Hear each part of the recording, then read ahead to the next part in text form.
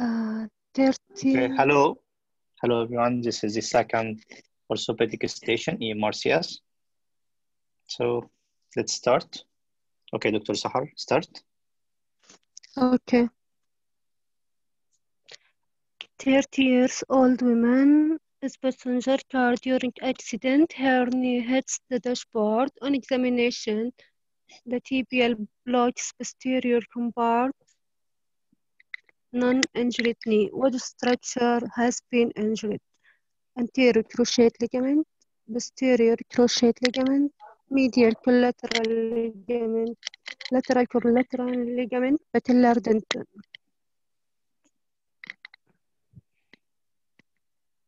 What's your answer?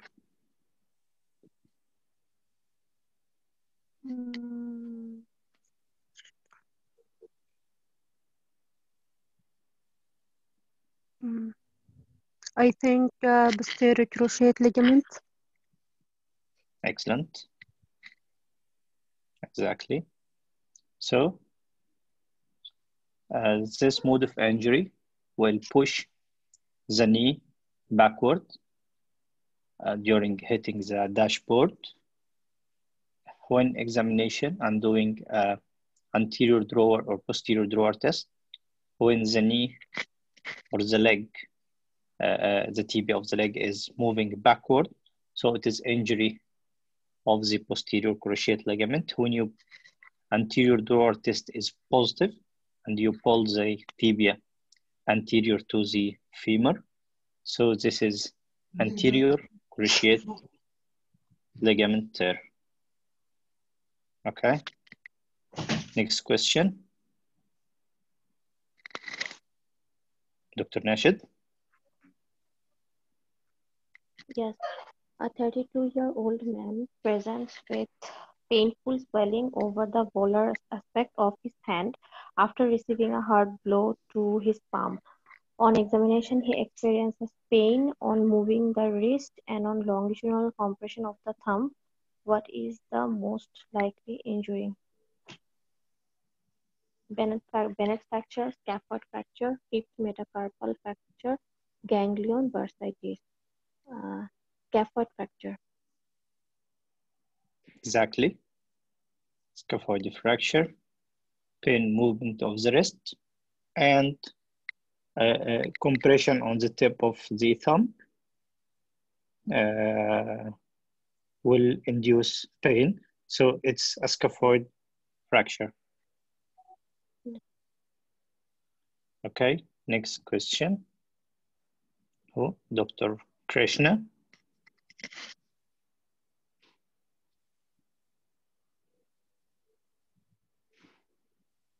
Okay. Dr. Basharat, if you want to share.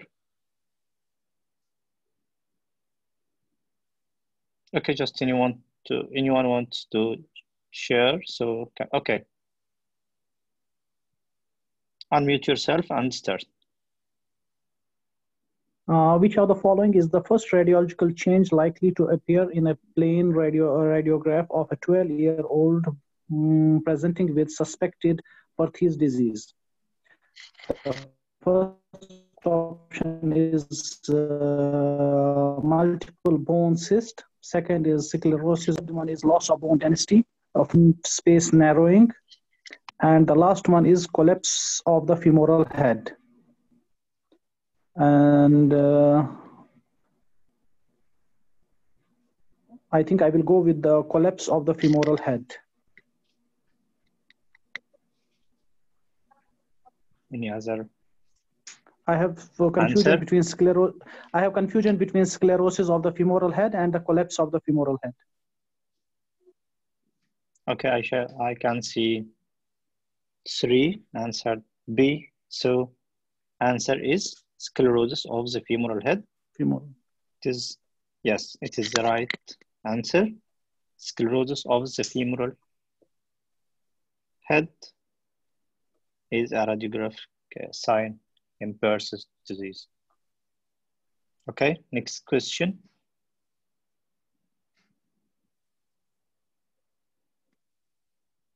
Dr. Sahar again can start, or anyone wants to start Can raise hand, please. Dr. Sahar, unmute yourself and start.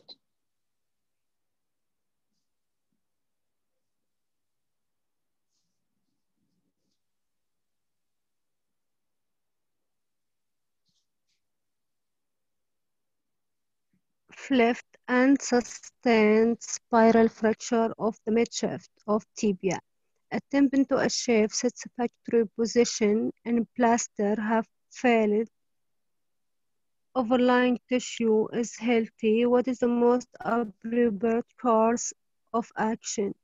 Amputation, open reduction and fixation using long plate, intramedullary nail, skeletal traction, long limb casting.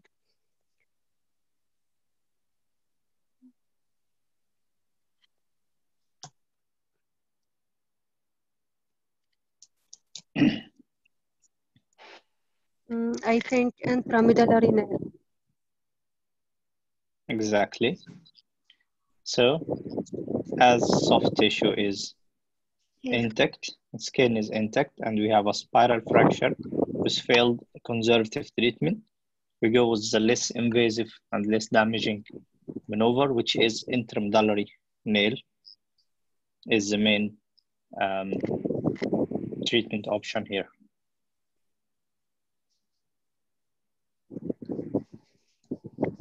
Okay, next question. Who wants to share? Dr. Nashid, start. A 20-year-old woman sustains a Holstein-Lewis fracture. Which nerve is at risk? Ulnar, radial, median, musculocutaneous, axillary. Radial. Exactly, where is the Holstein-Lewis fracture? It's a fracture in the lower third of the humerus. Exactly. So, radial nerve is a common injury with this fracture. Next question. Dr. Basharat, تفضل.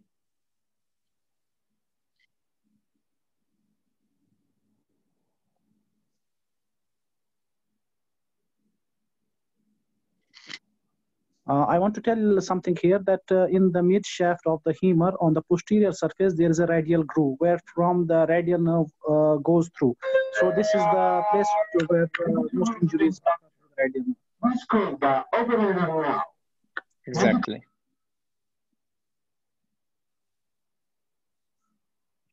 Okay. So next one can start. Next question. Dr. Nashid, start. A 74-year-old lady falls and injures her left arm. Following assessment, she is found to have an impact fracture affecting the surgical neck of the humerus. What is the most appropriate course of action? Reduce the fracture and apply a plate to stabilize the fragment. Perform a hemiarthroplasty. Apply a collar and cuff system for 3 weeks and then commence physiotherapy. Apply an upper limb cast for 8 weeks. Apply an external fixator system. C. Apply a collar and cuff system for 3 weeks and then commence physiotherapy. Exactly. If impacted fracture are more stable and with less complication. So we go direct for a conservative treatment with a collar and cuff and start early physiotherapy. Okay, next question. Okay, Dr. Sahar, go. If anyone wants us to change, he can raise hand. So we'll start with Dr. Sahar and Dr. Nashid. Tell anyone wants to share again. Okay, Dr. Sahar. Footballer sustained knee injury in March and is being assessed in outpatient department. On examination, he has positive valgus stress test and minimal joint effusion. What is the most likely underlying injury? Injury to the lateral collateral ligament, injury to medial collateral ligament, injury to anterior cruciate ligament, injury to posterior cruciate ligament, injury to patellar tendon. I think positive fungus stress. I think injury to medially collateral ligament.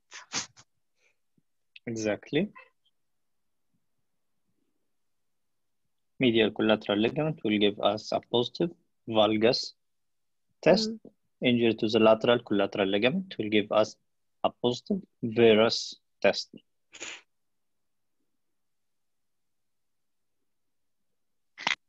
Okay, next question.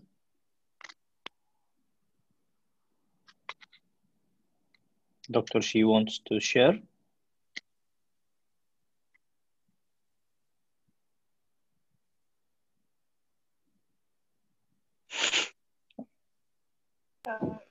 A 63-year nurse fought an extended and proliferated wrist. An X-ray shows a distal radial fracture with radiocarpal dislocation. Which type of fracture is most likely?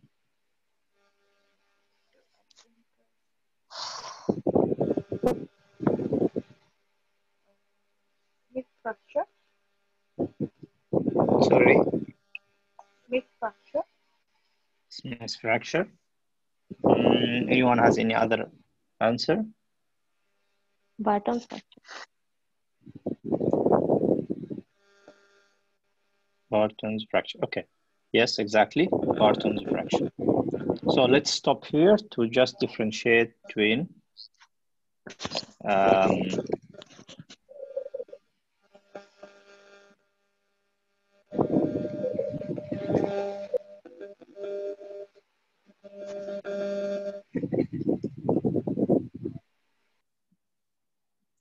just we want to differentiate between three main fracture of the distal radius. We have what is called Smith fracture and what is called Colles fracture and what is called Barton's fracture. Okay, Smith fracture is a fracture of the distal radius with volar displacement. Volar displacement according to the anatomical position of the body, with the hand and arm pronated, and the part fracture, distal part fracture will be volary, anteriorly displaced. Colles fracture is fracture of the distal radius with the distal portion of the fracture dorsally displaced. Barton's fracture is fracture of the distal radius with intra-articular extension, involvement of the radiocarpal bones or intra-articular extension. This will be called Barton's fracture, whatever the displacement. Okay?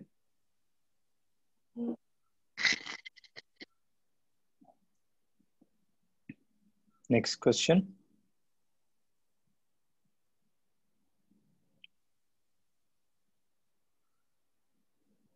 Okay, Dr. Sahar or Dr. Nashid, you want to start? Okay.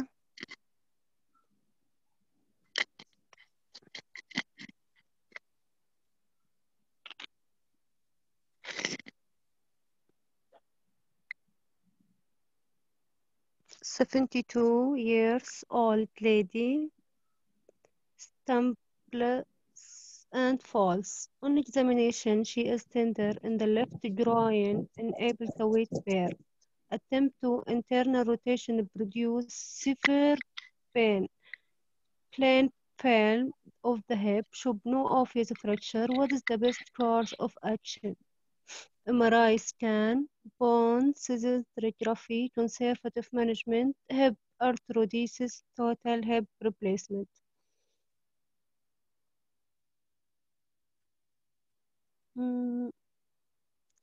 I think MRI scan.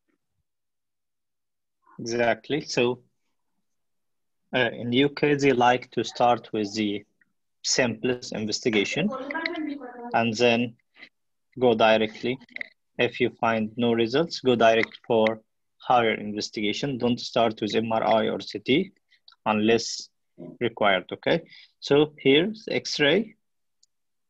or plain film to the hip show no obvious fracture, so we go direct to MRI. I can't go for bone scintigraphy or hip arthro. This I have no problem discovered to go for the treatment. So I'm going to another investigation, which is the MRI scan. Next question, Dr. Nashid. Yes, a 19-year-old soldier has just returned from a prolonged marching exercise and presents with a sudden onset severe pain in the forefoot. Clinical examination reveals tenderness along the second metatarsal. Plain X-ray are taken of that area. These demonstrate callus surrounding the shaft of the second metatarsal. What is the most likely diagnosis? Stress fracture, Morton's neuroma, osteochondroma, acute osteomyelitis, Freiberg's disease.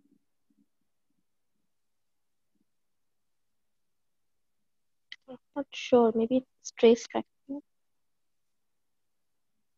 Exactly. Okay, this is the only question you'll face.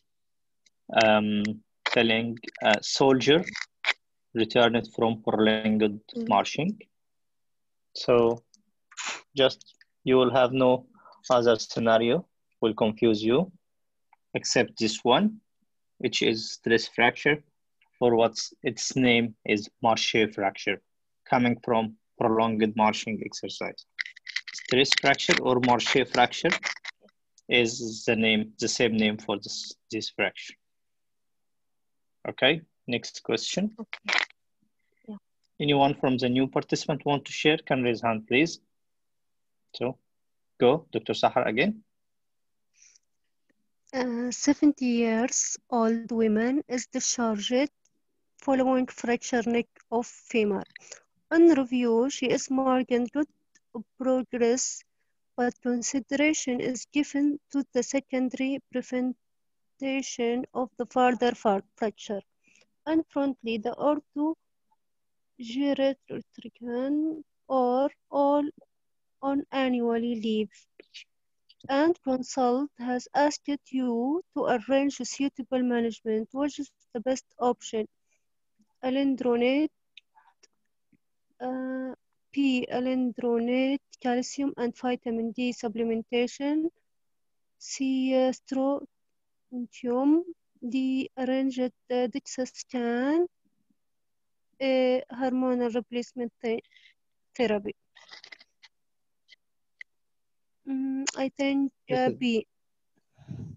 Yeah, exactly. This is a repeated question since yesterday, but with the change of the name of the drugs, calcium, vitamin D, and alendronate or bisphosphonate, it is the big family. Okay, so alendronate or bisphosphonate is the same family. Next question.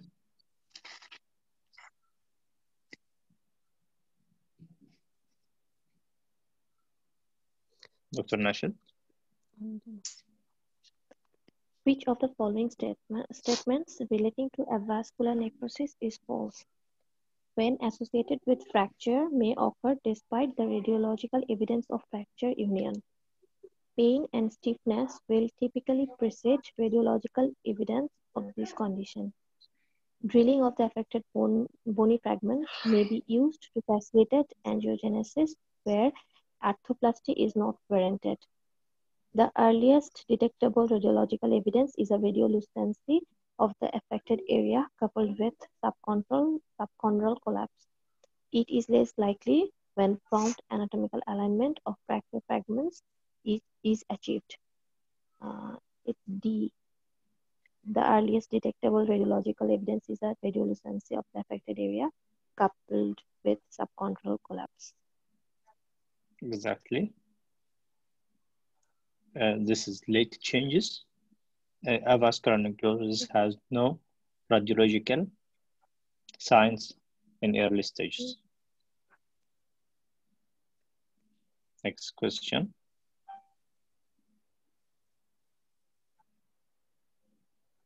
Dr. Shi. A 28-year-old man falls onto an outstretched hand. On examination, there is tenderness of the anatomical snuff box. However, forearm and hand X-rays are normal. What is the most appropriate course of action? Discharge with reassurance, place in opening and discharge, place in treatment and review in fracture clinic, admit for surgical exploration, apply and sterile device. C. Place in treatment and review in fracture clinic.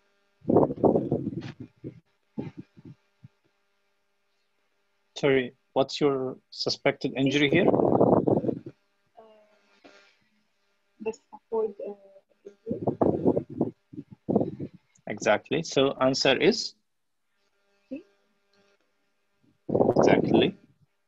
Place in Futura, splint and review in the fracture clinic. Exactly. AJA, scaphoid fracture.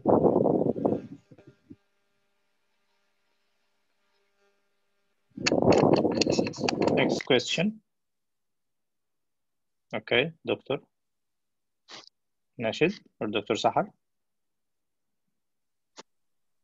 6 years old boy present with groin pain. He is now to be disruptive in class. He reported failed for pin short. On examination, he has antalgic gait and pain on internal rotation of right hip. What is the most likely diagnosis?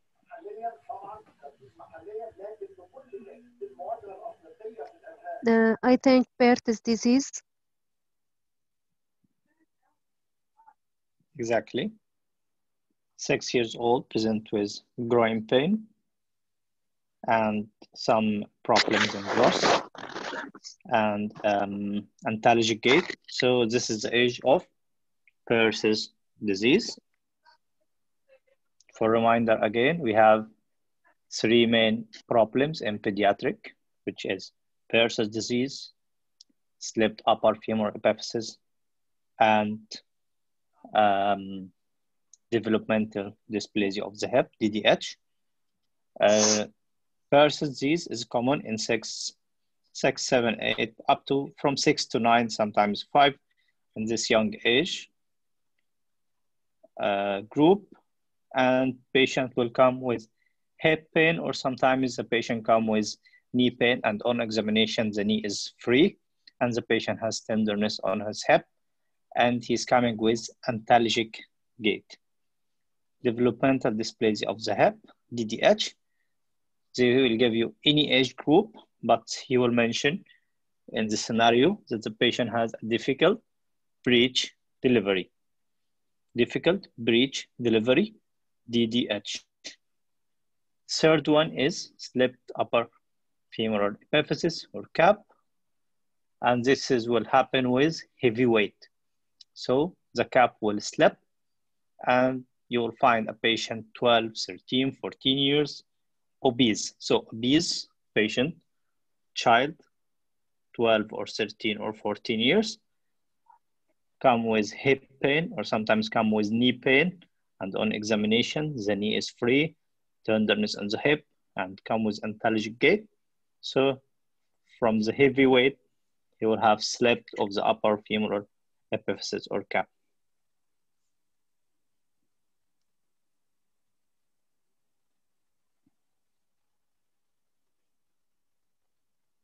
Okay, next question.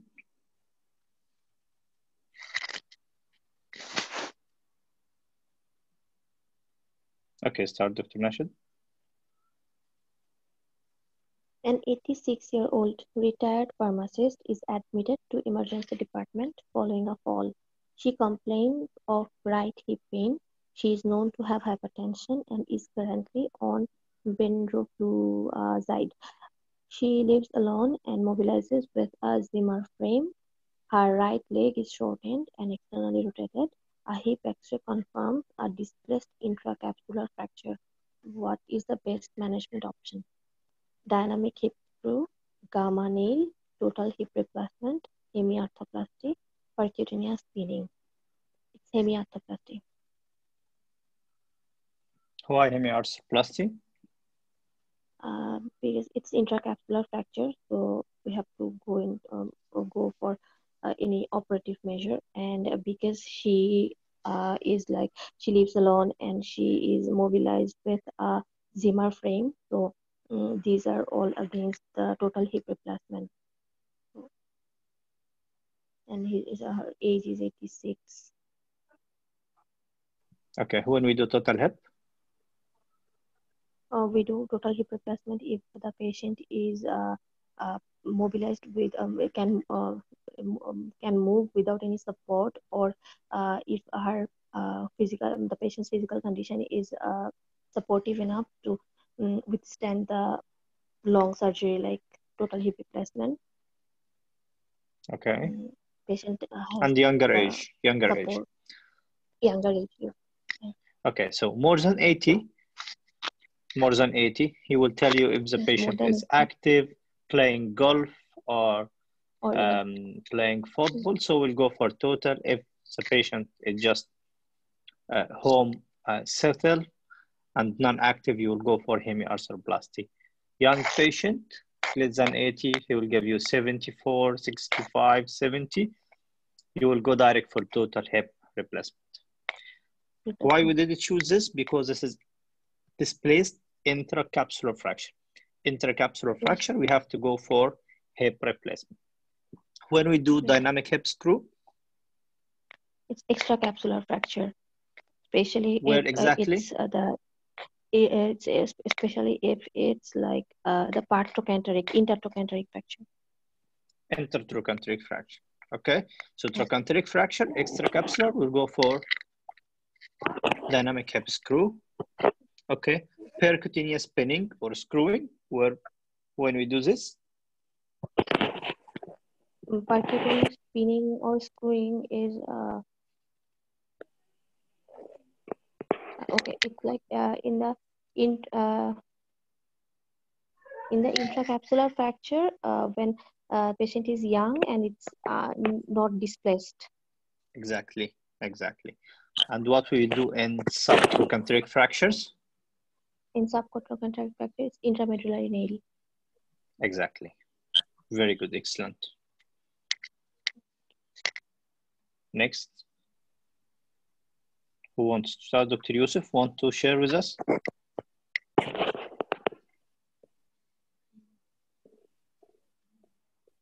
Dr. Yusuf, are you ready or no? Dr. Basharat, can you start?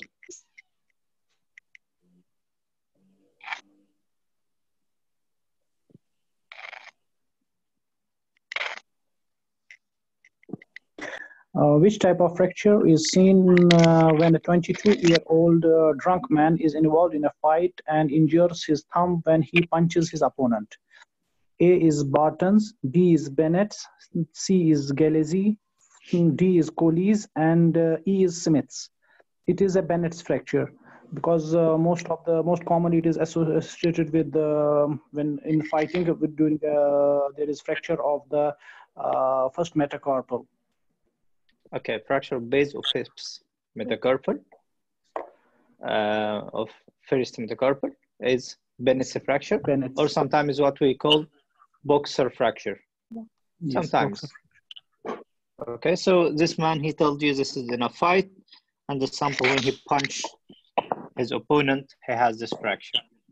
Okay, again, just fast revision. What is Barton's fracture? Barton's fracture is the distal radius with the displacement of the radioulnar joint. Galeazzi, first coming to the Coley's fracture is the radial fracture with the dorsal displacement of the radial ulnar, and Smith's is the volar displacement. Galeazzi's fracture, there is radial fracture with the displacement of the radioulnar joint, I think distal. And there is another one, Montegi, there is ulnar fracture with displacement of the proximal radioulnar joint. Exactly, excellent, Doctor. Next question. Okay, Dr. Sahar. 4-year-old boy falls and sustains fracture to the growth plate of right wrist. What is the following system is used to classify the injury? I think Salter-Harris system. Perfect. Okay. In Salter-Harris system, what is the most typical or close types which will have the same appearance on X-ray? We have 5 subtypes, okay? 1 to 5. 5. Exactly. 1 is through the gross plate, and 5 is compression of the gross plate. So both of them in X-ray will be almost the same. And what is Weber's fracture? What Weber's classification? Mallular.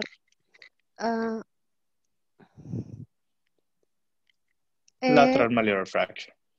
Yes. Okay, Gastel-Anderson fracture system. Compound fracture. And Open fracture. open fracture. Open fracture. Okay, that's what is the most we will face an orthopedic eMRCS. Okay. Who's next? Who wants to share? No new participants want to share? Okay, Dr. Nashid, go ahead. A 43-year-old man falls over landing on his left hand. Although there was anatomical snap of tenderness, no X-rays either at the time or subsequently have shown evidence of scaphoid fracture. He has been immobilized in a future splint for 2 weeks and is now asymptomatic. What is the most appropriate course of action? Application of tubic grip bandage and fracture clinic review, admission and surgical debridement, application of future splint and fracture clinic review, application of below elbow cast for 6 weeks, discharge with reassurance. E, discharge with reassurance. Exactly. Suspect scaphoid fracture, put on future splint for 2 weeks, and then review the patient in the clinic. If there is still tenderness, we'll do repeat the X-ray and continue the futura splint. If the patient is normal, so he will be just discharged for reassurance.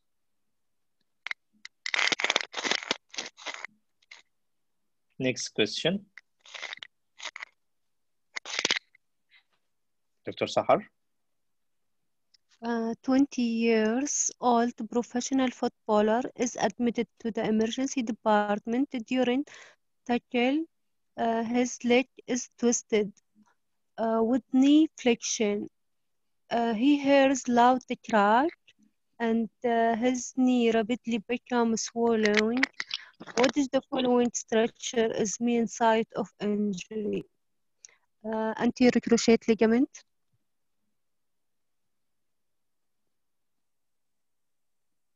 My Exactly. answer. Perfect. Why did it say that? Knee Why it is not a flexion. Knee flexion and rapidly knee becomes swollen. Exactly. So for rapid memorization, most common cause of anterior cruciate or the mode of injury will be the knee flexed with twisting of the leg. For the posterior cruciate posterior cruciate will be hyperextension of the leg, and both of them will have immediate knee swelling. But in the meniscal tear, the swelling of the knee will be a few hours later. Okay? Okay. Next question.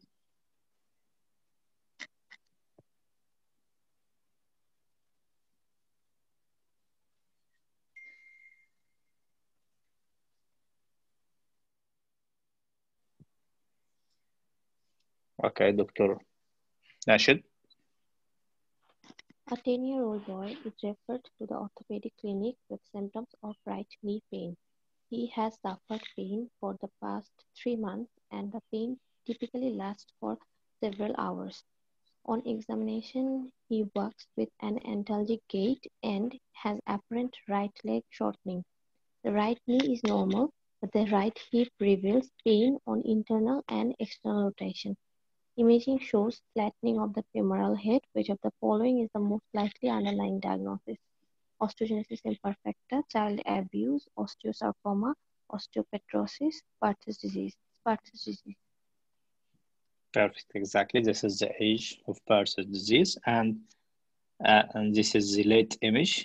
That's why he told you 10 years. A late radiographic sign of Barthes disease will be flattening of the femoral head.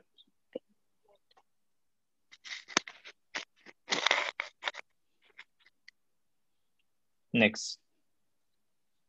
Okay, go ahead, Dr. Sahar, Dr. Nashid, go ahead. If anyone wants to share, just raise hand and I can stop and change.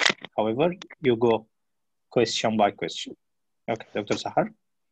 Okay. What is the following is less likely to impair bone fracture healing? I think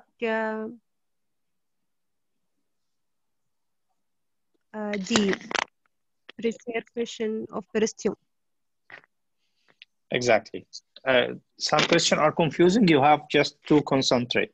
Least likely to impair. So all of the following will going to impair bone fracture except the radiotherapy, osteoporosis, non-steroidals, and osteomyelitis all impair bone fracture healing except preservation of the periosteum on the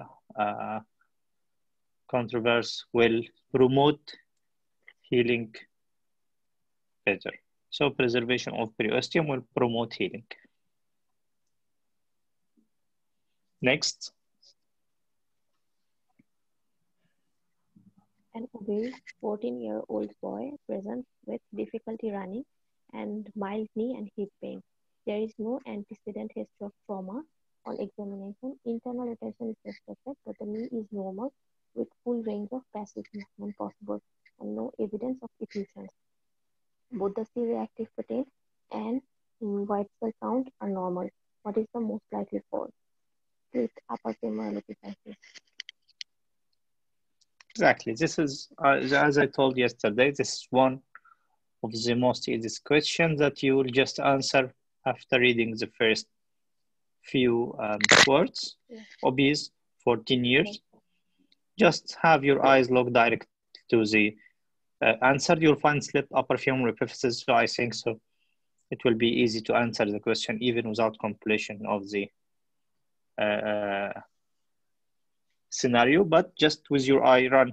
If you find any strange word in the scenario, may change your mind, but this is the main answer you will put in your mind and confirm it with reading of the scenario. Left upper femoral epiphysis. Next.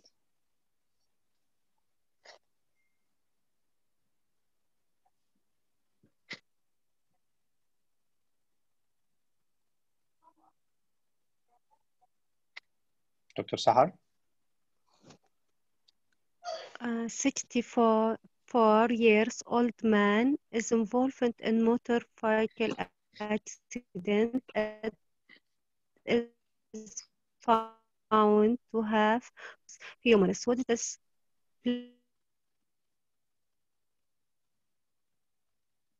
placed? What the and for 3 weeks and then commence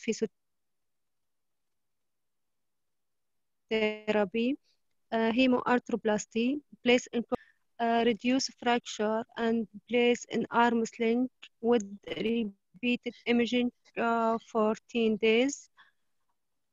Reduction under anesthesia and place in collar and cuff system in 6 weeks.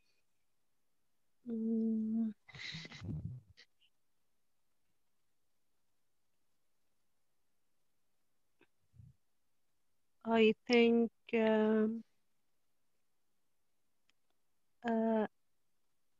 reduction, fracture, and place an arm sling with the repeat image 14 days.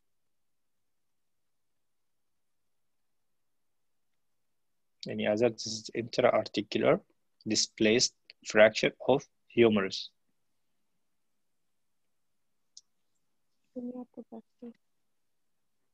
Hemiarthroplasty. Exactly, hemiarthroplasty. Okay, so this is the, we have two questions about the fracture of the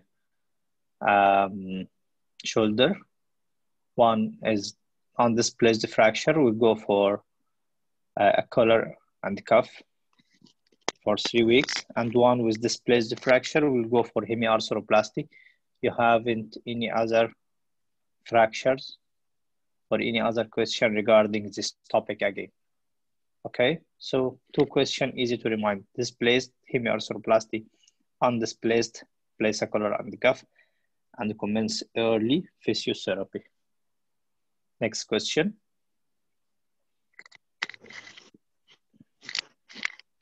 A 70-year-old man undergoes a revision total hip replacement. 10 days post-operatively, the hip dislocates and pus is discharging from the wound. He is systemically unwell with a temperature of 38.5 and white cell count 19. What is the most appropriate course of action? Lay open wound and apply a back dressing, hindquarter amputation, revision arthroplasty, removal of metalwork and bone grafting, removal of metalwork and implantation of local antibiotic. E. Removal of metalwork and implantation of local antibiotic. Okay, exactly. Any metallic prosthesis or any prosthesis in the body which is infected should be removed instantly. Okay, whatever, it was a mesh, it was a cardiac prosthesis, it was a bone plate or any prosthesis, just infection happened, should be removed and start on antibiotic. No bone grafting, nothing, because this is maneuver which is putting bone will get infected as well. So removal and implantation for local antibiotic and systemic antibiotics as well. Next. Okay.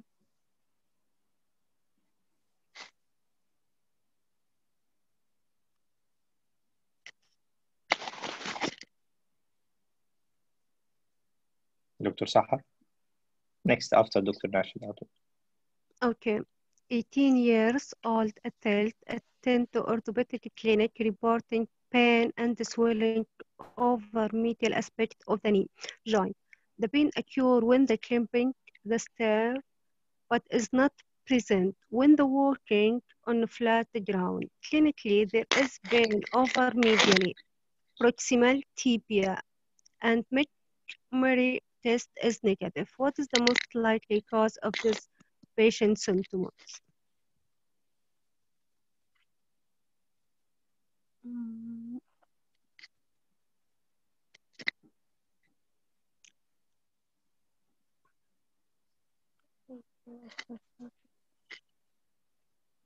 I think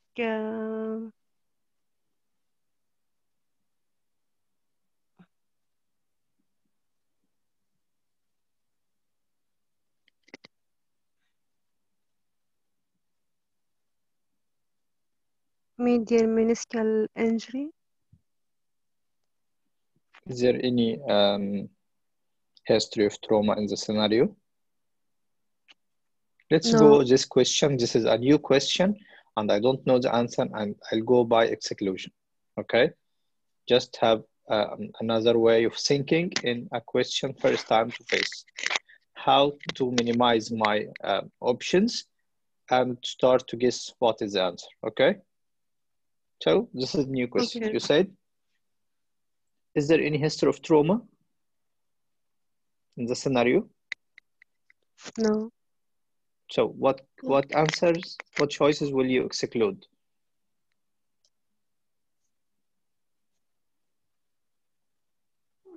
anterior cruciate ligament tear, medial meniscus injury, and 18-year fracture of tibia.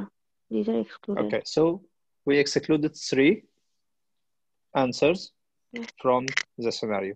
Still pre-patellar bursitis and pes ansernus bursitis. What is the pain? Medial aspect of tibia, medial proximal Okay, tibia. so okay, this is the site of what's called pes ansernus.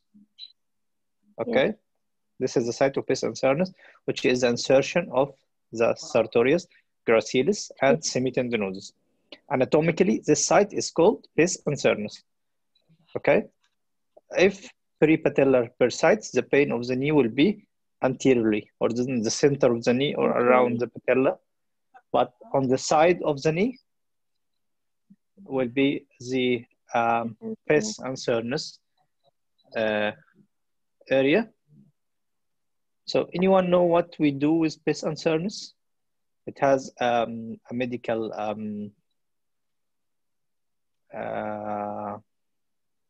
medical importance.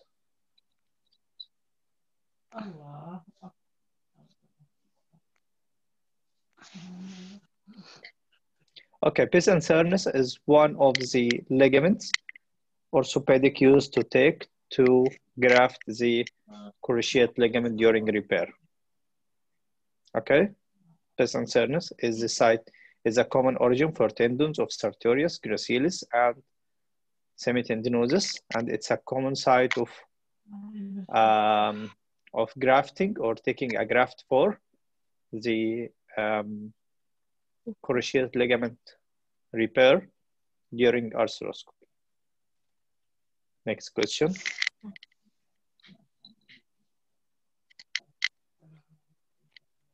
A 73-year-old lady presents with pain in her left hip. She was walking around the house when she tripped over a rug and fell over. Apart from temporal arteritis, which is well controlled with prednisolone, she is otherwise well. On examination, her leg is shortened and externally rotated. Her serum alkaline phosphatase and calcium are normal. What is the likely underlying disease process? Paget's disease, metastatic renal cancer, osteoporosis, osteopetrosis, and osteoclastoma. It's like prednisolone, osteoporosis. Why? Because number one is age. It's like 73-year-old lady, and she's on prednisolone, and it's like it's like a pathological fracture which may be due to osteoporosis. Exactly, and he excluded here. What is the disease? Yeah. Okay, so this is like in Paget's common. Disease. Sorry. I mean, like metastatic. If it would be metastatic, then alkaline phosphatase level and calcium level would be increased. And in Paget's disease, also alkaline phosphatase level is increased. And so these are like, thus it's excluded. And the scenario does so not here he excluded it. Exactly, here he exclude with serum alkaline phosphatase and calcium are normal, which are common finding in osteoporosis. Exactly, you have a station in part B about this, about corticosteroid side effects. He will give you an old patient on temporal arthritis and taking corticosteroids, and she has a fracture, and what is the most common, and he will ask you what is the risk factor for osteoporosis in this lady.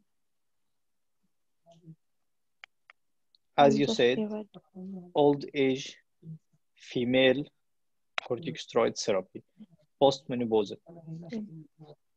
Okay, so old age, postmenopausal, on corticosteroid, and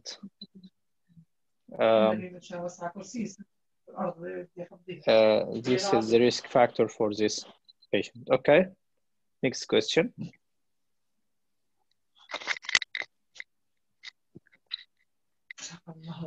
خليه نقرا. خلاص. Okay, Dr. Sahar. 72 years old retired teacher is admitted to emergency AA with a fall and hip pain. He is normally fit and well. He lives with his son in the detached two-story house. Hip X-ray and femur view confirm two subtrochanteric fracture. What is the best course of action?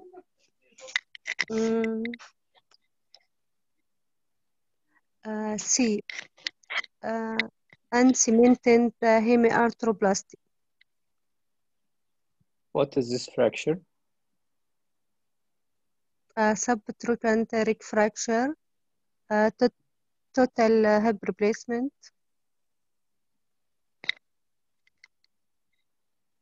Again.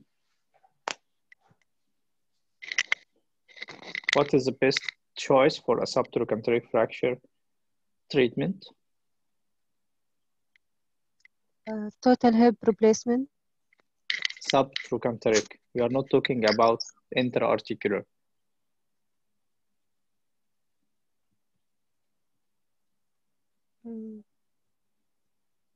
Insertion intramedullary nail. Exactly. Okay. Again and again. We have intramedullary nail.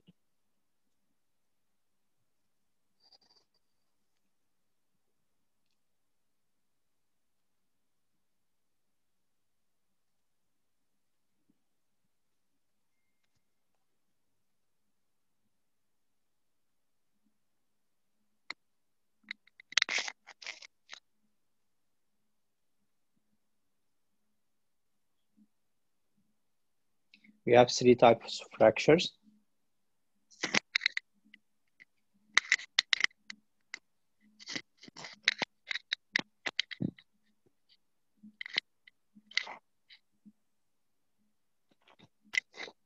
We have intra-articular fracture. We have intertrochanteric fracture, and we have subtrochanteric fracture.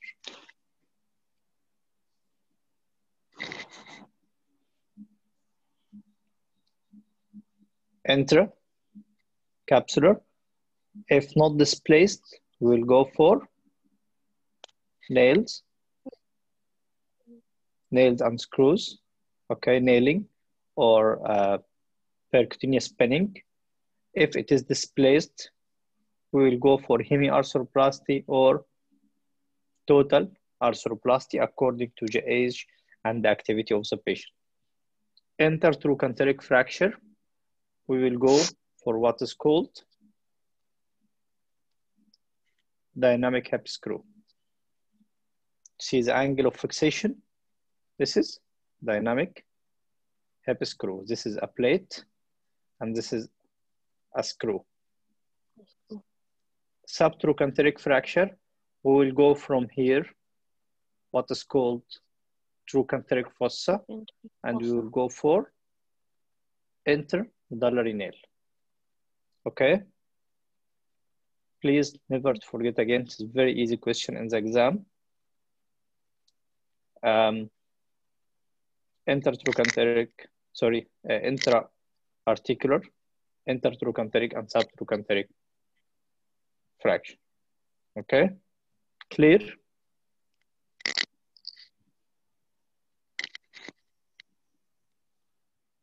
Yes. Okay.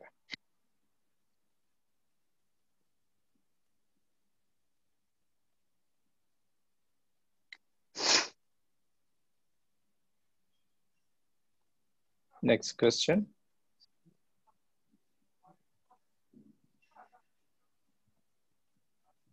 A 28-year-old man falls on the back of his hand. On X-ray, he has a fractured distal radius demonstrating volar displacement of the fracture. What eponymous term is used to describe this? Smith's fracture. Smith's fracture. So fracture distal radius with a volar displacement is Volar Smith's fracture. Exactly. Next question.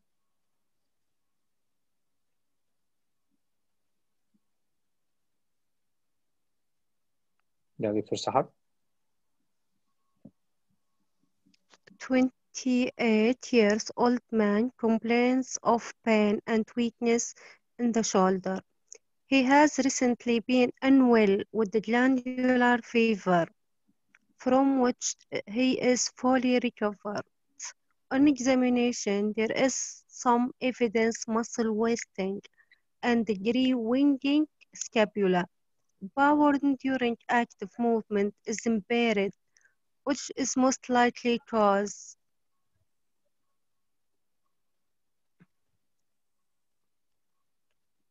uh,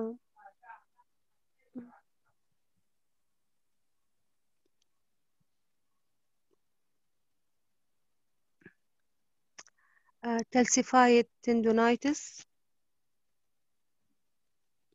No.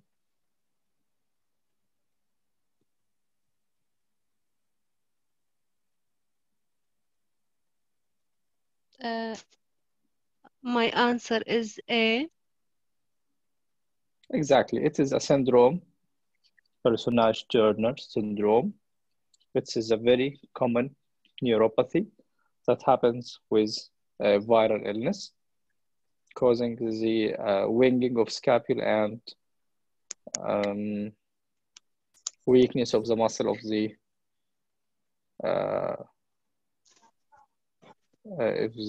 shoulder. Sometimes whatever the muscle weakness, which we'll call Personage-Turner syndrome. Some sort of peripheral neuropathy.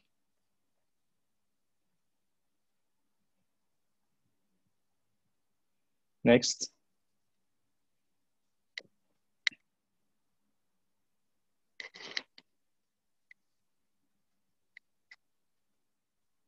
Baby is Anyone wants delivered to in share? the breech. Okay. Go ahead.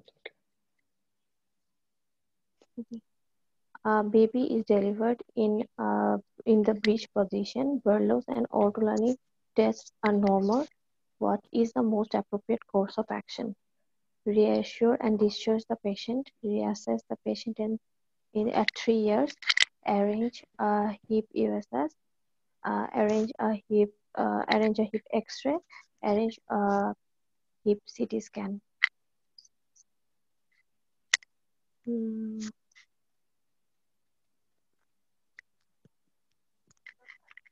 Arrange a hip USS. Hip ultrasound. Yes, exactly. So Ultrasound. as we told the same yesterday, the first 6 months with any patient delivered in breech position, we do a hip ultrasound. For what we afraid from? DDH. Exactly, DDH. Next. Dr. Sahar. 22 years man is shot in the back in the lumbar region. He is in grease tone and hyperreflexia of right leg. He cannot feel his left leg. What is the most likely explanation? My answer is D. Brown-Sequard syndrome. Okay. What is Brown-Sequard syndrome? Exactly, it is right.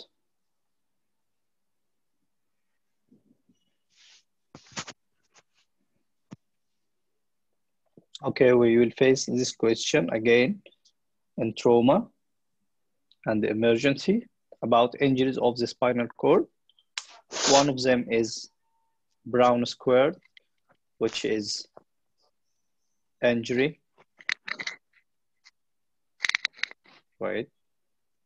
Hemisection of the spinal cord, exactly, which is injury of the spinal cord.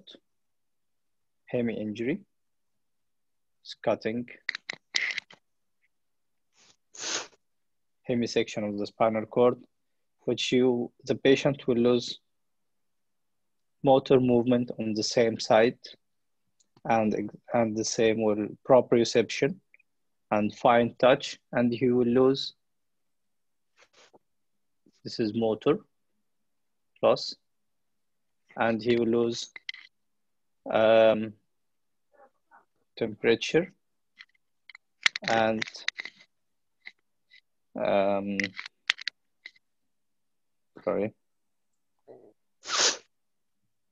pain and temperature sensation on the contralateral side.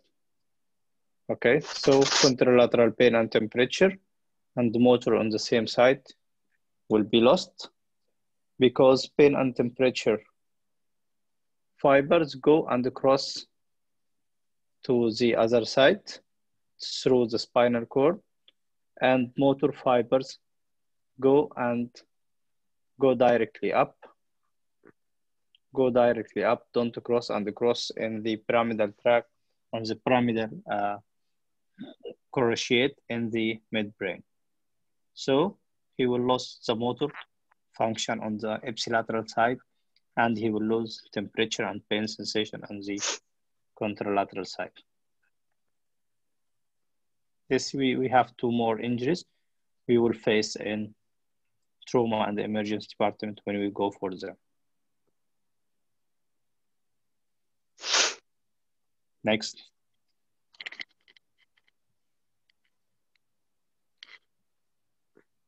Dr. Nashid, okay.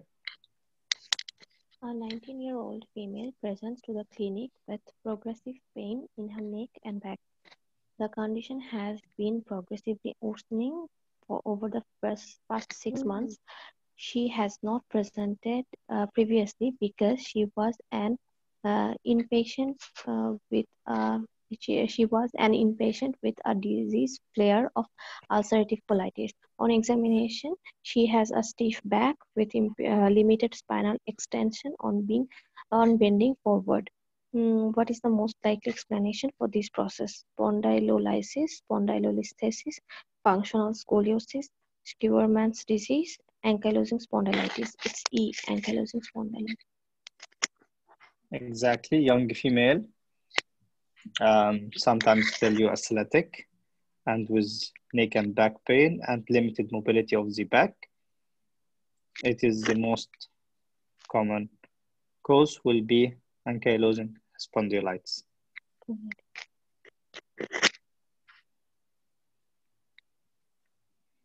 By the way, ankylosing spondylitis is associated with HALA, human leukocytic antigen B27, because sometimes this question comes, we'll face it again in, I think,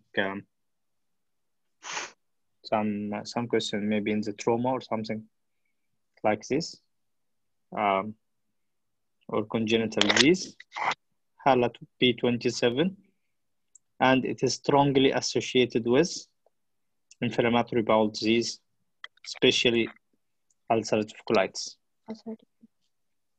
Okay.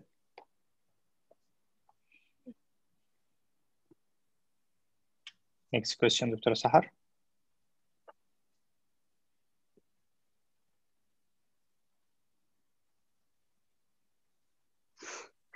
50-year-old man is admitted after falling from scaffolding.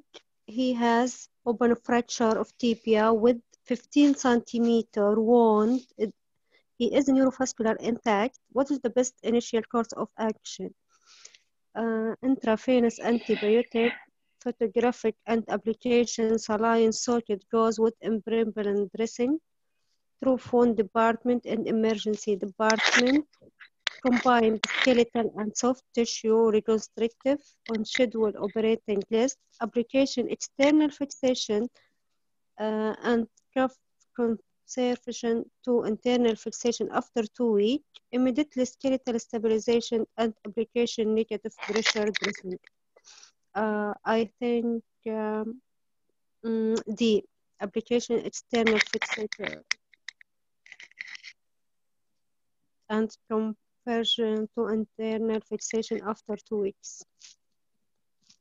Okay, this is exactly the definite treatment, but here he is asking about the best initial course of action. A. Intravenous antibiotic. Okay, it's clear now. And yesterday I said, and I told you about this question. I told you you'll have another one which will tell you initial course of action, and he will give you in the options intravenous antibiotics and cleaning of the wound. And we had a question yesterday, which is he mentioned in the scenario that intravenous antibiotics and application of saline and saline soap cause debridement has been done. What is the definite course of action? That it was application of external fixator and preparation for internal fixation on the nearest list or after 2 weeks. But here he told you what is the initial course of action, okay? So when you find a Gastello classification with open wound, Grade 3C. grade 3 B. B or A? He didn't say enough tissue coverage or something. He didn't say. So it is Gastello 3, B, A or B. So when you see, just go direct. Does he mention in the question that he made intravenous antibiotic and primary care and debridement, or he didn't mention? He's asking about the initial or asking about the definite treatment? Next question.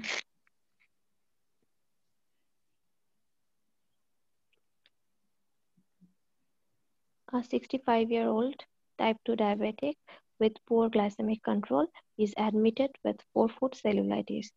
X-ray of the foot shows some evidence of osteomyelitis affecting the second ray, but overlying skin is healthy. What is the best treatment initially? Intravenous antibiotic, below knee amputation, transfemoral amputation, midfoot amputation, ray amputation.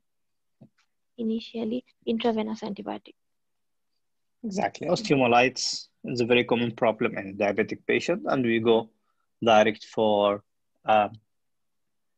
intravenous antibiotics unless there is any bone fractures or any skin or soft tissue necrosis or gangrene. We will go for another option. Okay, so what is the most common organism for osteomyelitis? Staph aureus. Staphylococcus aureus. Perfect, exactly. Staph aureus is the most common cause of osteomyelitis. And in sickle cell disease? Salmonella. Salmonella type B. Perfect.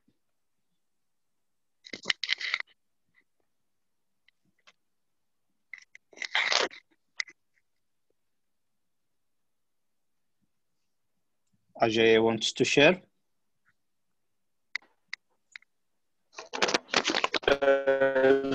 Yes.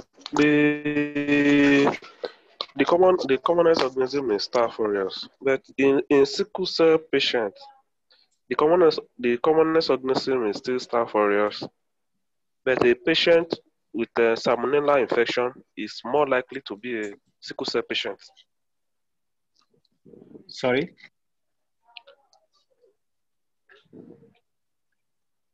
The commonest organism, even in a sickle cell patient, is still Staph aureus. Okay, Staph aureus is the most common. Is the most common in all categories. Okay, but here in MRCS, when he but a patient with categories, yes. When he tell you the patient with sickle cell disease comes the salmonella, one of the most common organisms here. Sometimes in the answer, he will not mention Staph aureus as well. Okay, so just put in mind, correlate between sickle cell disease and salmonella infection. Okay. In osteomyelitis. Okay. Yes. I know Staph aureus is the most common in all categories, but Yes. relation between salmonella and sickle cell disease is very common relation. Okay. Yes. Yes. Yes. That's it. Okay. Thank you. Go for the next No. question. Okay. Okay. Dr. Nashid. With which of the conditions listed below is a Hill-Sachs lesion classically associated? Fracture of the surgical neck of humerus, glenohumeral dislocation, supraspinatus tear, acromioclavicular dislocation, sternoclavicular dislocation. It's glenohumeral dislocation. Exactly. Hill-Sachs lesion.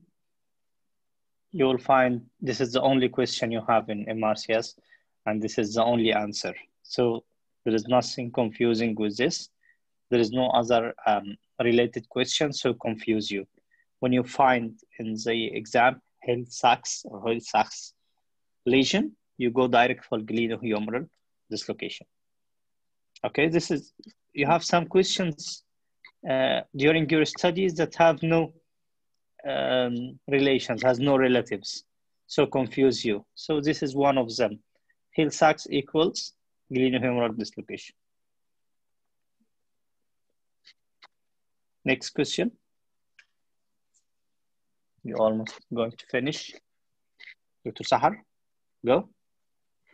20 years old woman trips over step, injury her ankle, examination revealed tenderness of lateral malleolus and X-ray demonstration and displaced fracture distal to syndesmosis. What is the best course of action? Application of ankle pod, surgical fixation, application full leg plaster cast, application external fixator, application Pizarro fair. I think application full leg plaster cast. Full leg for distal fibular fracture undisplaced. You let the patient. Yeah. Application of ankle boots. Perfect. This is a very simple fracture in a young patient, 20 years. He has the tip of the fibula, lateral malleolus fracture undisplaced. You will go for conservative treatment with ankle boot. So what is this fracture classified as? What is the name of classification of this fracture? Weber classification. Weber classification. Which type? A. Type A, exactly. Perfect. So this is Weber, type A fracture. Go direct for conservative treatment with ankle boot and the syndesmosis distal to the syndesmosis, which is intact and not disrupted. Next question, Dr. Nashid. A 56-year-old lady presents with a painful swelling over the lower end of the forearm following a fall. Imaging reveals a distal radial fracture with disruption of the distal radioulnar joint. What is the most likely fracture? Distal radial fracture and distal radioulnar joint. Galeazzi fracture. Perfect. Exactly. We said yesterday, distal radius is lateral. Whatever the radioulnar joint, so radius fracture will be lateral, so it will be Galeazzi.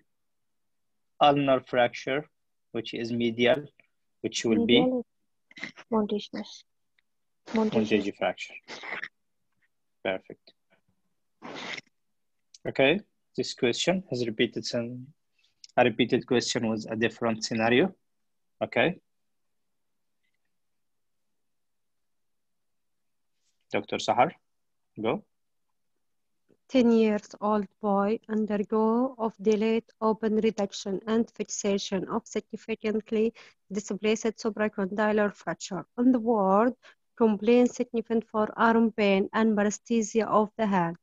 Radial pulse is normal. What is the most appropriate course of action? Fasciotomy, arrange CT angio, provide strong analgesia, arrange pit limb X-ray, arrange for arm duplex scan. I think provide strong analgesia. What's your diagnosis here?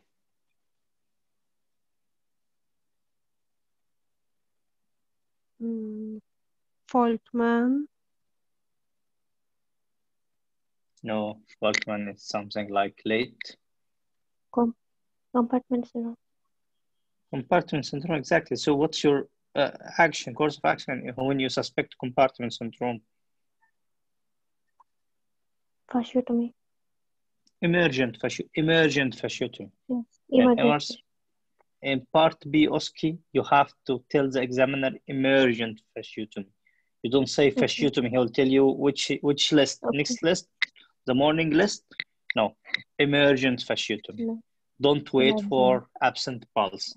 He tell you here, radial pulse is normal because absent pulse is the last thing to be affected in compartment syndrome. And when it is affected, so you can expect muscle necrosis and muscle death.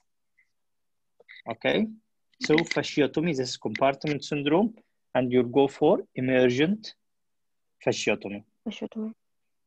So pain, tenderness, pain, and tense swelling with paresthesia is a main feature or one of the earliest feature or compartment syndrome. And you'll find compartment syndrome in two main regions, fracture ulna or radius and fracture tibia or fibula, because this is the most tense compartments in the body, the leg and the forearm. So fracture radius, fracture ulna, fracture fibula, and the fracture tibia. All these fracture, when closed, it is associated with compartment syndrome. Next question. I have 5 questions left.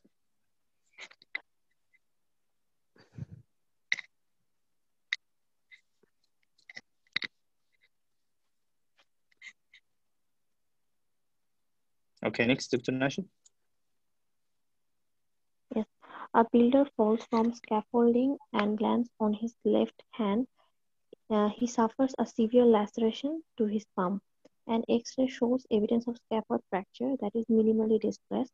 What is the most appropriate course of action? Application of future splint, discharge with reassurance, admission and surgical debridement, application of below elbow cast and review in 6 weeks, application of tube grip bandage and fracture clinic review. Scaffold fracture. Severe laceration. Okay. Admission and surgical debridement. Exactly.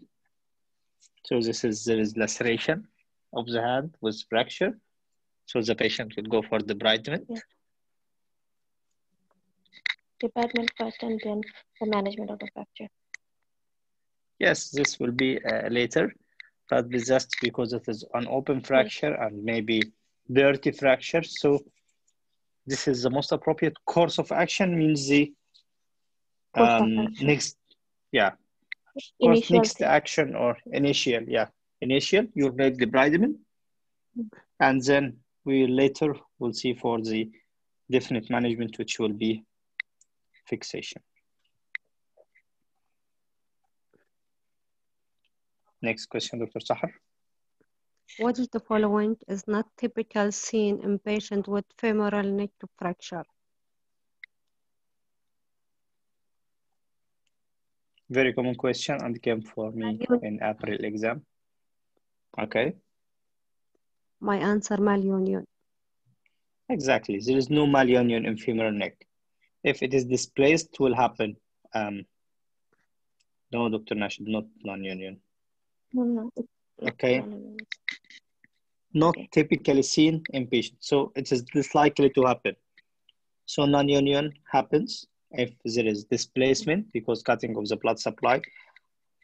Then will progress for avascular necrosis. Then will progress for shortening. And then will happen external rotation from malunion, from non-union. But malunion, it doesn't happen. If cutting of the blood supply happens, so there will be complete non-union, no malunion infection. Okay? Next question. A 6-year-old boy presents with pain in the hip. It is present on activity and has been worsening over the past few weeks. There is no history of trauma. He was born by normal vaginal delivery at 38-week gestation. On examination, he has an antalgic gait and limitation of active and passive movement of the hip joint in all directions. C-reactive protein is mildly elevated at 10, but the white cell count is normal. What is the most likely diagnosis? Barthel's disease. Sorry? Barthel's disease. Versus disease? Yeah.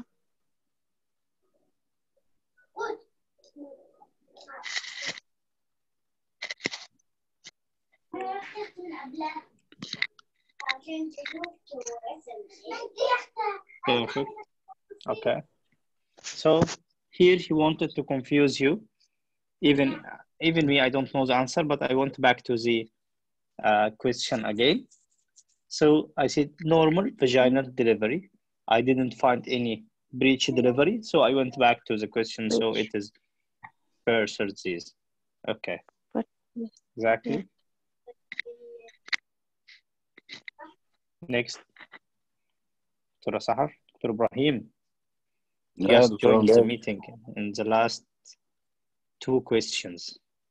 Yalla, last 2 questions, Dr. Ibrahim. Yalla, last 2 questions, Dr. Ibrahim. Yalla, you should share in our station today. Yeah, but I am just now coming from the work. I'm on call now. Okay, we are sorry for starting late or early. Than your no problem. I want to ask you to start it early and about 6 or 7 p.m. It's better. I finish work at 9 o'clock. I'll try to start at work when I'm free. So will be managed soon, inshallah. Okay, inshallah. So go for the next 2 questions. Last 2 questions. 38 years old, the window cleaner fall from his ladder. It lands on his left arm and notice vicious injury. X-ray and the clinical examination demonstrates that this fracture in proximal ulna and associated radial dislocation. Which was name used to describe this injury?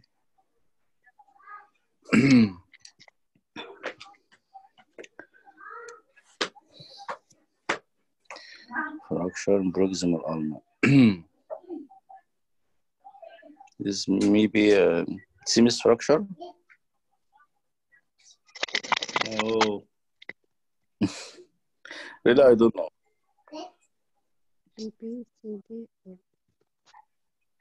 Montasia.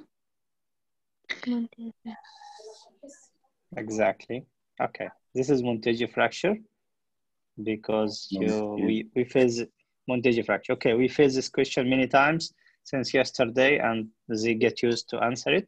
We say again, any fracture of ulna or radius associated with radioulnar dislocation, whatever it is, proximal or distal, we just look to which bone is fractured. So if radius is fractured, the radius is laterally. So the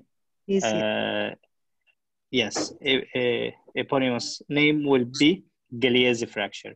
If the ulna is fractured, if the ulna is fractured, the ulna is medial, so it will be a Montagia fracture. Whatever the dislocation, don't disrupt your mind with type of radioulnar dislocation, proximal distal, or is the ulnar fracture is proximal or distal. Just put in your mind this. It is medial ulna, so Montagia, lateral radius, so Galeazzi fracture. Galeazzi fracture. Okay. Okay. Okay. Thank you for notification. Okay. So next question, last question. For me also? Last. Yes. Yani, no, we still have 14 questions more. Yalla, go.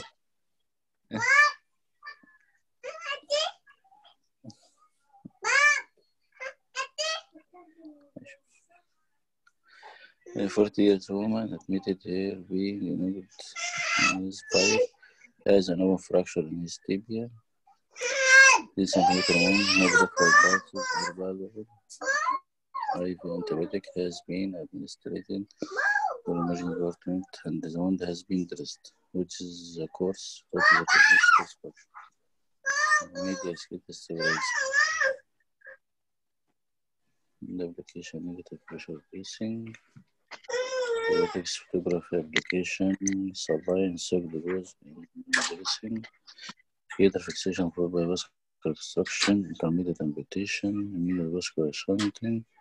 Should be temporary skeletal stabilization and vascular constriction. I think E. Exactly. So what is the classification of this? Okay, it is written in the answer. 3C. 3C. And 3C will go for immediate vascular intervention and external fixation for further treatment. But in Gastello 3C, there is a neurovascular bundle injury and vascular intervention should be early as possible. Okay, would you like to continue or it's enough? How many questions will continue? We still have, I think, 14. Someone is writing, please undo the writing.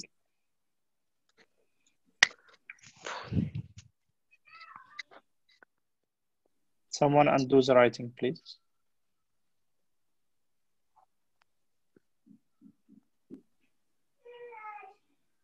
So, okay. Want to continue or it's enough?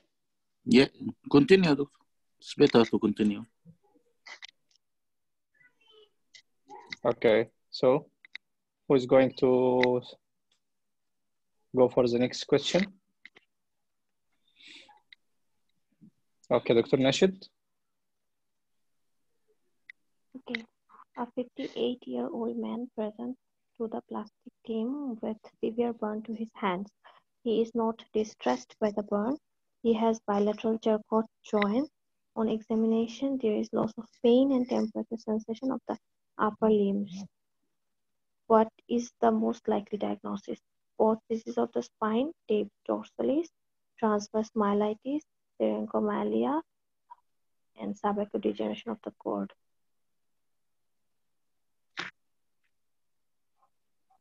I think it's D, syringomalia.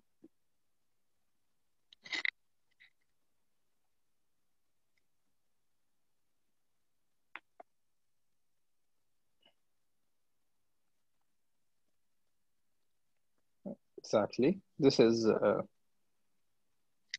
one also of the sporadic questions that you will face. Severe burns, the patient, one of the complications of severe burns of the hand, and the patient will lose the pain and temperature sensation of the upper limb. This is what's called syringomyelia or myelitis. Next question.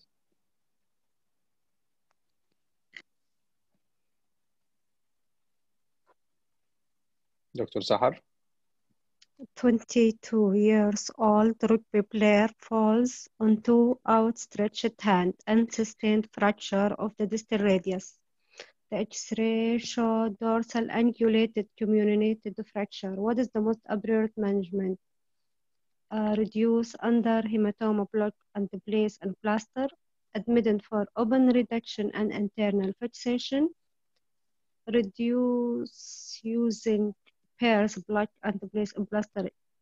Cast, discharge home with arm's length and review fracture clinic. Discharge home with future splint and fracture clinic from there.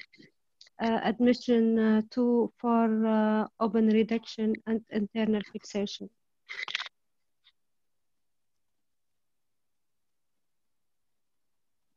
Perfect, exactly.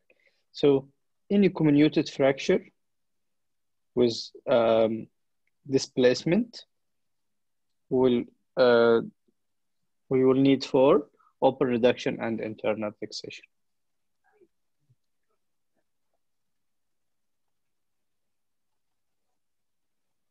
Okay, next question. Dr. Ibrahim, if you want to share, you just raise hand. And then go Dr. Nashid.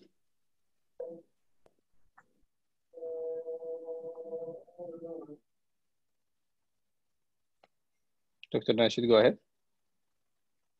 Okay, a 1-year-old is brought to the emergency department with a history of failure to thrive.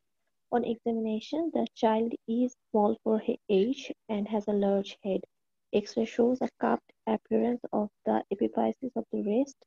What is the most likely cause? Osteoporosis, elastin loss, Marfan, rickets, non-accidental injury. It's rickets.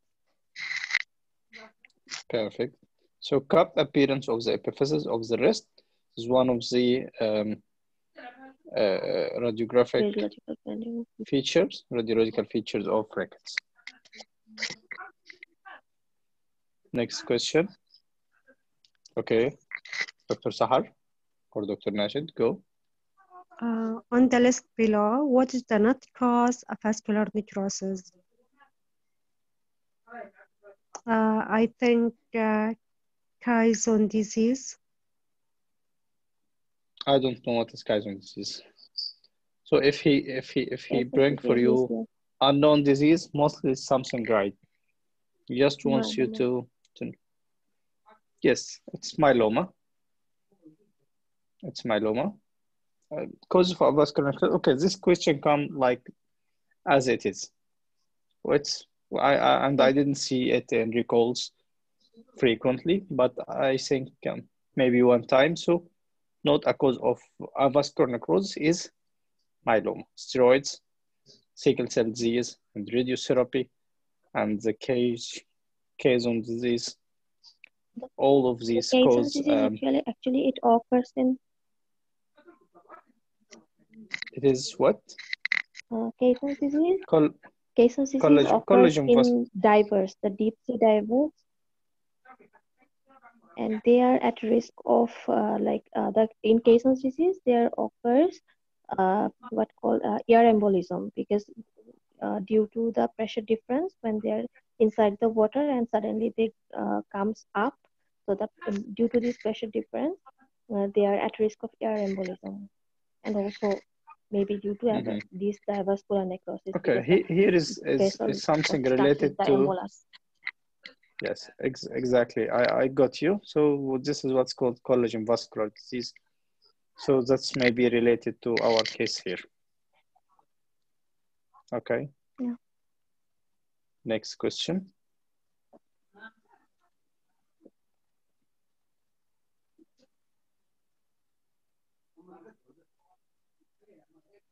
Dr. Nashid. A 63-year-old lady undergoes an axillary clearance for breast cancer. She makes steady progress. However, 8 weeks post-operatively, she still suffers from severe shoulder pain. On examination, she has reduced active movements in all planes and loss of passive external rotation. What is the most likely cause? Metastatic cancer, adhesive capsulitis, and rotator cuff tear, osteoarthritis, rheumatoid disease. Adhesive capsulitis. Adhesive capsulitis. Exactly, from the pain of the axillary pain, and the patient is restricted movement. صيدلية عشية بعد 2 ولا 3 جوها. She will go for adhesive capsulitis. Okay. So next.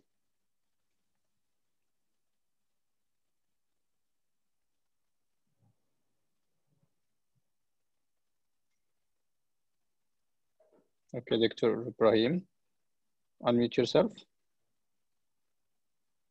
I will tell this one. 34 years old man present with localized spinal pain over 2 months, which is worsened to movement. He is known to be an IVQ. He had no history suggested of tuberculosis. The pain is now circulating at the wrist and not improving with analgesia. He has temperature 39. What is the most likely diagnosis? Transverse myelitis, osteomyelitis, Botch disease, epidural hematoma, brown square syndrome. I think Botch disease of the spine.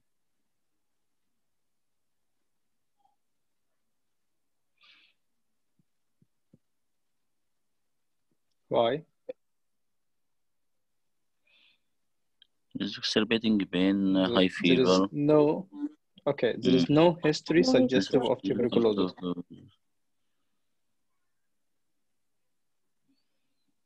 Brown square syndrome. Okay, you face a I'm new not question sure. and you don't. Okay, you face a new question and I face a new question and I don't know the answer, and I'm just going for the answer to minimize my options as I'm going now. So first one is transverse myelitis, maybe. Second one on osteomyelitis, maybe. Botch disease, in the questions they tell me no history of or no history suggestive of tuberculosis. And then epidural hematoma, there is no history of epidural anesthesia. Epidural even, or anesthesia or trauma. Brown square syndrome also, this is a traumatic spinal cord injury. So I have two options, transverse myelitis and osteomyelitis. Okay, intravenous drug users are very common source of hematogenous infection. Hematogenous infection from indwelling needle using and sometimes shearing needles. Shearing needles. So it's very common to have infections like HIV, hepatitis C virus, and hematogenous infection to the bone like osteomyelitis. Okay, exactly.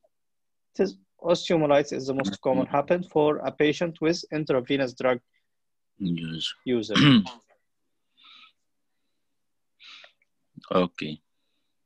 Okay, continue. Next question. 19 years old female involved in athletic event has just completed the high jump when he suddenly developed severe back pain and weakness affecting both her legs. In examination, he has prominent sacrum and her lower back is painful. What's the most likely underlying cause? Structural scoliosis, ankylosing spondylitis. So what's it? Scoliosis disease, spondylolysis, and spondylosis. I think D. Spondylolysis.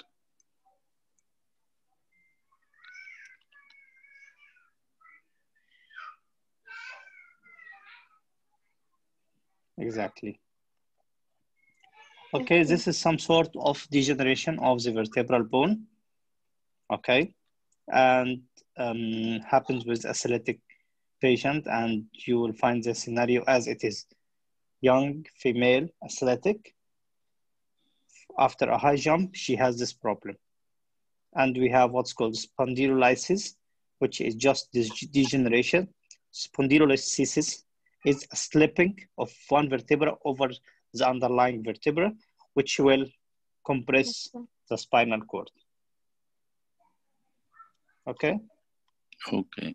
We have a good picture for the spondylolysis and the spondylitis I sent in the letter. Okay, would you like to continue or change? Change. Okay, Dr. Nashid. A 54-year-old man presents to the emergency department with a 2-day history of a swollen, painful left knee. You Aspirate the joint to avoid admission to the orthopedic ward.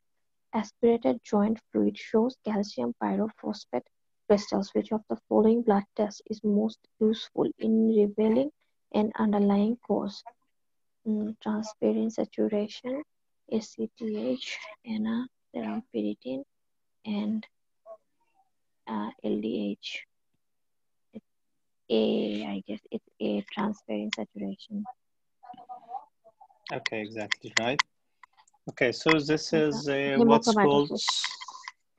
sorry? If This the is what's cause called is pseudo-gout. it's the pseudo-gout. Yes. Exactly. If the cause is Elevated hemochromatosis, then we will get the transparent saturation. Okay, and we have to differentiate between pseudo-gout and the gout, and we'll find maybe face this problem in infection, micro-icing, something like this. The difference between gout and pseudo-gout, this is here is calcium pyrophosphate, here is in pseudo-gout, and in gout will be urates. In pseudo-gout will be rhomboid-like, in pseudo-gout, in gout will be needle-like, and the positive peripheral will be weak positive in, I can't remember exactly, but I'll send you the difference between gout and pseudo-gout. Yeah, and the affected joint is the big joint in pseudo-gout and small joint in gout. In like big toe in gout, yeah. Big toe is in gout, exactly. Yeah, just to know, I'll send you at the latter also.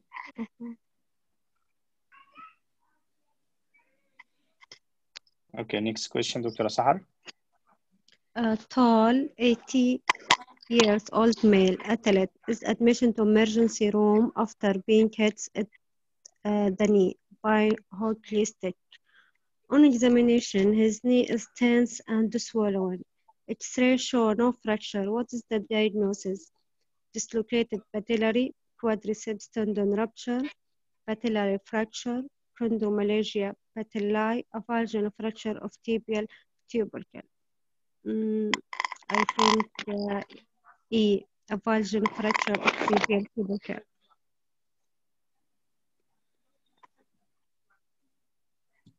So, what's your answer again?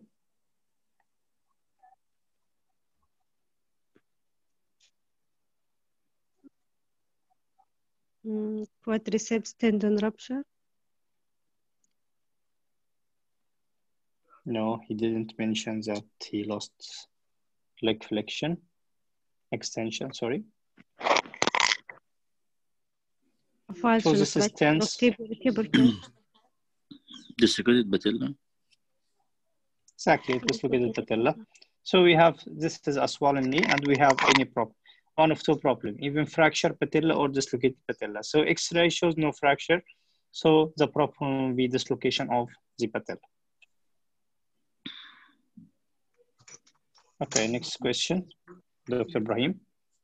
Okay, 65 years old Asian female, present an extracapsular neck of femur fracture. Investigation show calcium 2.07, phosphate 0.66, alkaline phosphatase 256 international.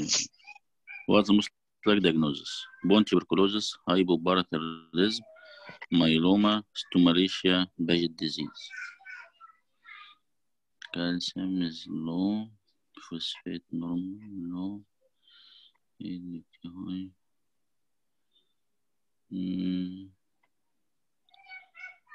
This Paget disease. High alkaline phosphatase. Hypoparathyroidism. No. Why alkaline phosphatase will be high? Is increased with okay. Low calcium, low calcium, low phosphate with high alkaline phosphatase. Stimulation. Okay, I'll send you how to differentiate between these three: osteomalacia, Paget disease, hypothyroidism, bone metastasis. I'll send you a table, so how you can differentiate between this, because you'll have another question with bone metastasis, and you'll have another one. We had already another one with osteoporosis when he tell you normal calcium and phosphate and alkaline phosphatase, so this is osteoporosis. Low calcium and low phosphate with high alkaline phosphatase is osteomalacia. High alkaline phosphatase and sometimes high calcium, it will be bone metastasis, one of the paraneoplastic syndromes, bone metastasis. Okay? I'll send you the table after finishing. And if I forget someone, just to remind me. Okay, next, Dr. Nashid. A 15-year-old boy present to the outpatient clinic with tiredness, recurrent throat and chest infection, and gradual loss of vision. Multiple X-rays shows brittle bone with no differentiation between the cortex and medulla. What is the most likely diagnosis? Rickets, osteomalacia, osteopetrosis, Ehlers-Danlos type 3, osteogenesis imperfecta. It's osteopetrosis. Why? Because your keyword here. There is no difference. There is no lack of differentiation between the cortex and medulla, and it's like 15-year-old. So in pediatric department, we have studied the osteogenesis imperfecta and osteopetrosis. Rickets. Rickets is not the case. So among the osteopetrosis, osteogenesis imperfecta, in osteopetrosis, there is lack of differentiation between the cortex and medulla. Brittle bones and bone formation increases. Okay, brittle bone with no differentiation between the cortex and medulla. This is pathognomonic for osteopetrosis. And what's its name? Sorry? Marble bone disease. Marble bone disease, yes, exactly. Bone. Perfect. Okay, that's what's called marble bone. So it is just differentiation, lack of differentiation between the cortex and the medulla with brittle bones. This is pathognomonic for osteopetrosis in young patients. Next question, Dr. Sahar. In pediatric orthopedic surgery, which of the following does not fulfill cohort criteria for septic arthritis? Is R more than 40 millimeter per hour, positive blood culture, fever, WBC count 12, no weight bearing on affected side? I think my answer, non-weight bearing on affected side. Do you know cohort criteria? Yes.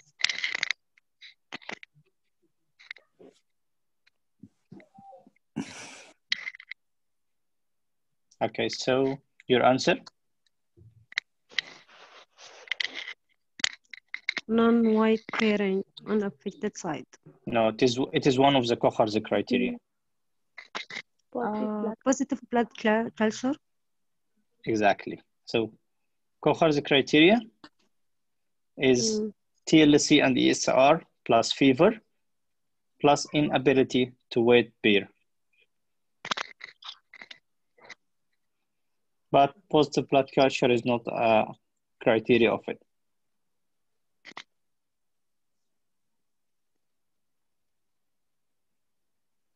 Next question, Dr. Ibrahim. An infant is admitted with symptoms and signs of respiratory infection and is found to have several posterior rib fracture on chest radiograph. He was born prematurely at 37 weeks gestation and was observed overnight on the special care baby unit for tachypnea, which resulted by following the day. On assessment, it's also apparent that his head circumference has increased and an excessive rate, and he had crossed 3 since birth. What is the most likely underlying cause? Accidental fracture, back disease, myeloproliferative disorder, non-accidental injury, osteomalacia.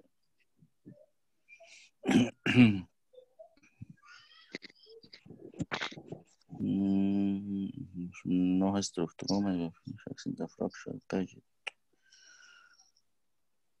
Non-accidental injury by exclusion. I think that by exclusion, non-accidental injury. As no history of trauma, Paget disease and appear early in infant. I don't think so. No to malaria. So my answer is D. Non-accidental injury. Yeah. It's by exclusion, يعني. Anyone has a different answer?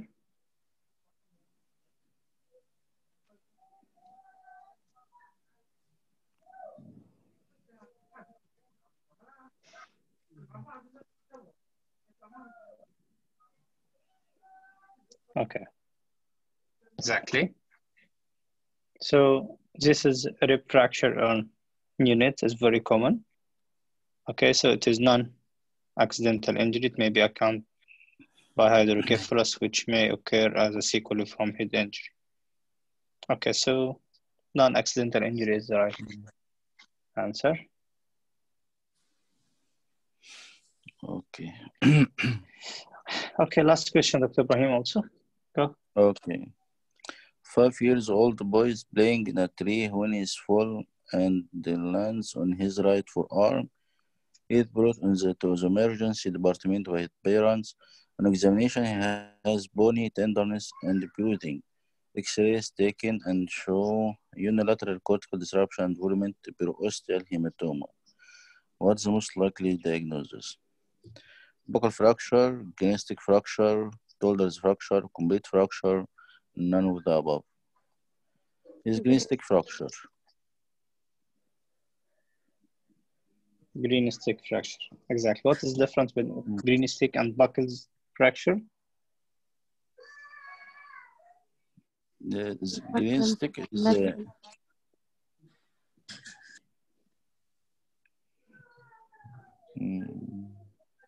okay. Green stick fracture is fracture one side of the bone, one side of the cortex, and buckles fracture just subperiosteal hematoma.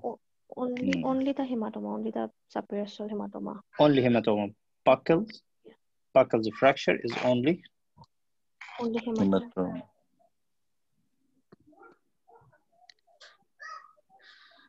Okay, exactly. Okay. Okay, I think we finished. Okay, thank you. For next, I think we'll start vascular or urology. I'll inform you tomorrow by this. Thank you and wish you good luck and study well. Okay, good night.